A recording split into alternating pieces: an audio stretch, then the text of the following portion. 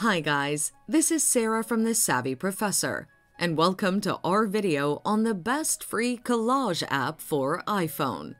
You'll find the links to the apps in the description, and make sure to watch until the end to know the final verdict on which collage app for iPhone is best from the list and why.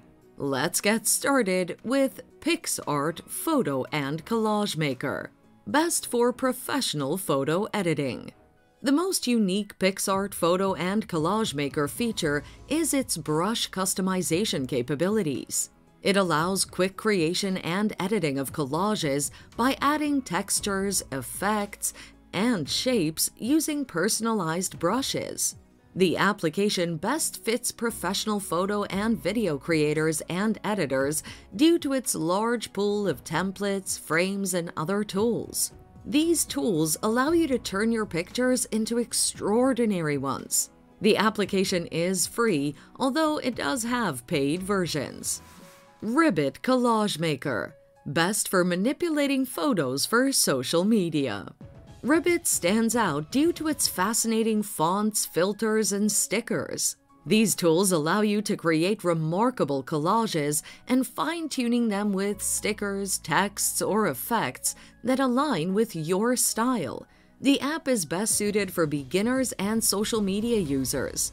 Its touch-up effects allow users to edit or face-tune photos to make them look extraordinary.